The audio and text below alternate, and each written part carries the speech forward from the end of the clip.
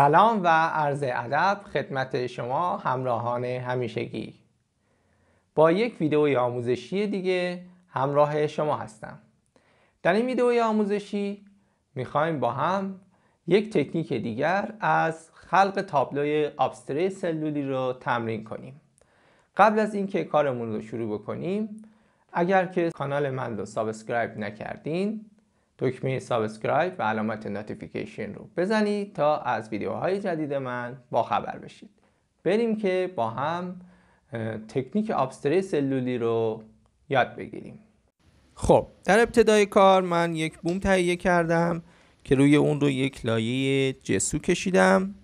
پس از اون رنگ ها رو داخل یک لیوان کوچک میریزیم. ابتدا من رنگ سفید، سپس رنگ صورتی رو میریزم.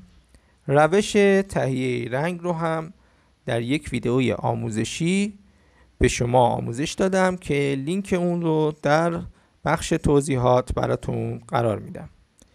خب در اینجا من مقداری بنفش روی رنگ صورتی ریختم.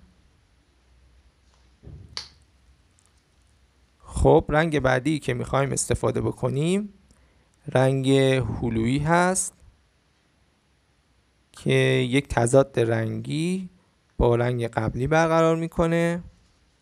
پس از اون من رنگ قرمز رد کادمیوم رو میریزم توی لیوان به این شکل. رنگ بعدی که میخوام استفاده بکنم مقداری سفید هست. رنگ ها رو طوری قرار بدید که مقداری تضاد با هم داشته باشن.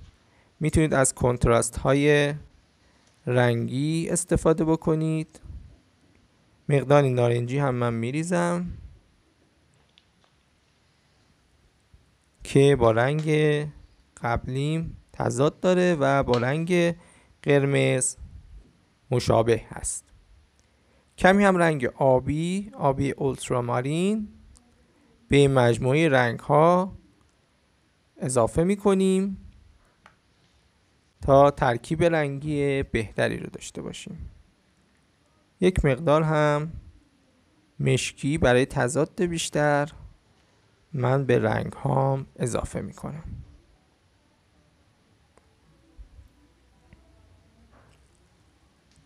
استفاده از رنگ ها به صورت سلیقه‌ای هست و شما میتونید از مجموعه رنگ های خودتون استفاده بکنید.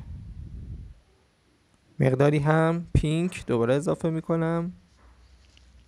خب حالا رنگ هام تکمیل شد. بوم رو روی لیوان به این صورت که میبینید قرار میدم و لیوان رو برمیگردونم. حالا به یک باره رنگ ها رو روی بوم قرار میدیم و لیوان رو برمیداریم. حالا باقی مانده رنگ رو از لیوان روی بوم قرار میدیم به این صورت. پس از اون میبایست که رنگ ها رو روی سطح بوم به حرکت در بیاریم تا نقش دلخواهمون ایجاد بشه و یک کمپوزیسیون رنگی زیبا و جذاب رو پدید بیاریم.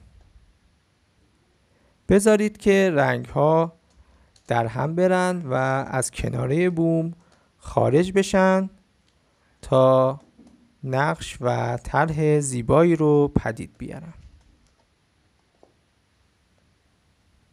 خیلی نیاز نیست که بوم رو حرکت بدید و هر زمان که نقش و کمپوزیسیون دلخواهتون تشکیل شد میتونید که بوم رو به کناری قرار بدید تا رنگ های اون خشک بشن.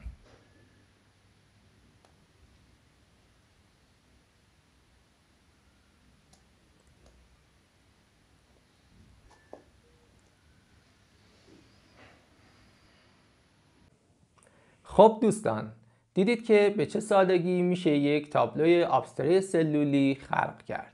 این کار نیاز به تمرین زیاد داره و برای اینکه مهارتتون افزایش پیدا بکنه میتونید که از تابلوهای کوچکتر شروع بکنید و با تمرین زیاد مهارتتون رو افزایش بدید.